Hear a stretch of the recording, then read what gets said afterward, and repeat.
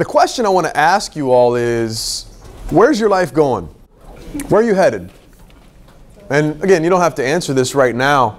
But the reason why I want you to answer that question to yourself is because you actually don't know, right? I mean, we don't know. We can't predict the future. So the reason why I ask you that question is to get you to imagine or think about what you imagine or visualize where your life is going. Because that's really that's the closest you have to somewhere concrete that your life is going, where you decide psychologically and with your imagination where it's going. And that comes down to what you visualize, what you see happening between now and where you're going. It really comes down to that. That's green.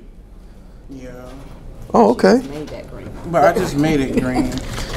With this? No, with this. It's got some coloring in it too. Oh, okay, okay. Anyway, I just thought I heard you say, "Oh, it's green," but then I'm like, "She's drinking No, green." that was her. Sorry. I have what I call. I made this up. I have what I call MADD. Now, this isn't Mothers Against Drunk Drivers. This is manageable attention deficit disorder. That's what I call that. I don't have ADHD necessarily the way it's diagnosed or prescribed, but I do have an attention deficit disorder, as we all do, but I have it to where it's manageable, meaning I'll get caught up and sidetracked with a squirrel, but then I'll catch myself and get back where I need to be, and sometimes I need y'all's help with that, and this is just one example of that. So anyway, you've seen it probably before. 8 lectures now, you've probably seen me go sideways on something and get distracted, and I know you've seen it multiple times, Cindy, last semester. So the more you're around me, the more you'll see that happen. But it's manageable because I don't get, I can still be productive, somewhat.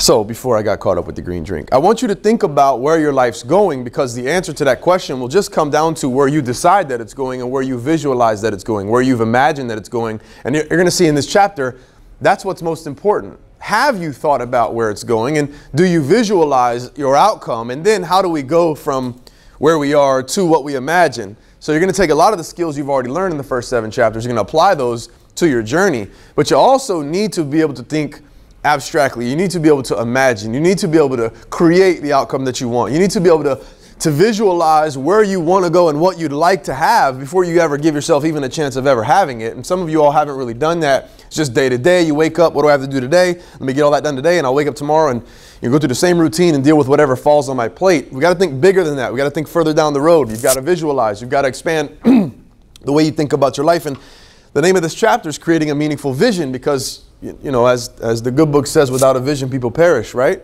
So that's just a metaphor, or kind of a phrase to think about in terms of, if you don't know where you're going or you don't have a vision of where you're heading, you're already lost from the get-go. So we've got to create a meaningful vision, and meaningful to who?